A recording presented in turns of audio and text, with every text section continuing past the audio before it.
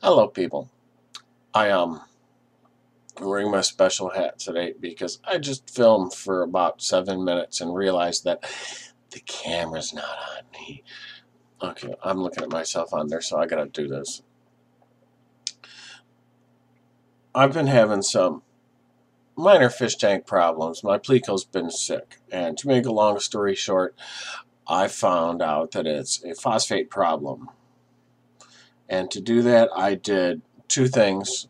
I did over 2 days a very aggressive water change, doing one round, 1 5-gallon bucket, vacuuming, and then letting it sit for about a day, and then doing another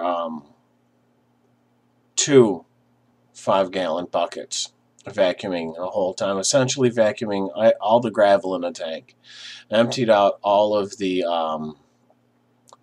contents, all of the plants, the Buddha statue, all that. And let that sit for a little bit. And my filter I have going, it holds 2 filter cartridges, which I've shown I hand make myself, but I've changed that a little bit. The first stage is an ammonia pad. I don't have the package with me, but I've shown it before. That is a chemical filter, but also it is a very loose mesh, so it's going to catch a lot of the big stuff. So it's mechanical too. Then I have this stuff, activated filter carbon. I didn't take this out, put this in for a long time. The reason is it can take out some good stuff too, but the water's starting to get a little bit of a tea color in it because of the driftwood that I have in there. And it started to get just that stinky, like pond water smell. So I put this in the first filter, and that within a couple days, I did that a while ago, that knocked down the smell.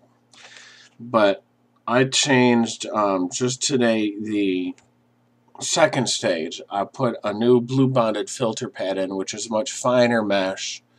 That's not a chemical filter. That's going to be more of a biological where stuff grows. And it's a little bit of mechanical too. But inside that one, I put this stuff. This is a resin that is designed to trap mostly phosphates, but also get nitrites and nitrates.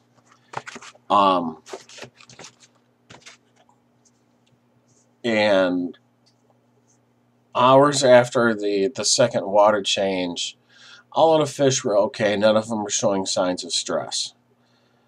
So that's when I went ahead and I did that filter swap, putting in the resin and a new blue bonded filter. And then it's been about 12 hours now, and the water's clear, and the pleco is more active. He was attacking some of the plants, scraping the algae off. Now, I don't know if the phosphates were what was bothering him and making him sick, or if there's just so much diatomaceous algae growing on stuff that his normal food couldn't be eaten. But saying that, I put in, as you guys have seen, a number of foods that he eats. The normal flakes he'll eat. The algae flakes are made for him. And then the 2 kinds of sinking pellets that I have, he will eat too.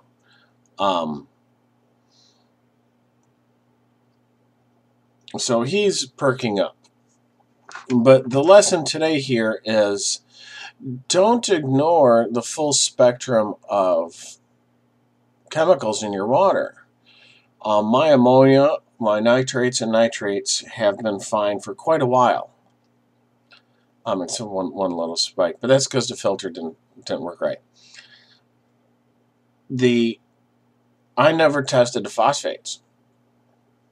So when you start having little problems, like I was with my diatomaceous algae for a few months, get the chemicals that affect that tested right away. Because I probably could have avoided all of this by getting my phosphates tested a long time ago. And I feel a little bad about that. So now I've got to deal with it in a little bit harsher way. So that's not fun, but I learned my lesson. But I've got about a year's worth of this stuff, if not more. Got a good amount of this stuff. And I've got everything else. So no matter what happens, it's going to be better. I don't know if this is going to cure the diatomaceous algae problem, but it should at least knock it down a little bit. Well, thanks for watching. And like I said, my lesson here, test your water, over-test it. If you have any sort of problem, test everything, because it can save you a lot of problems.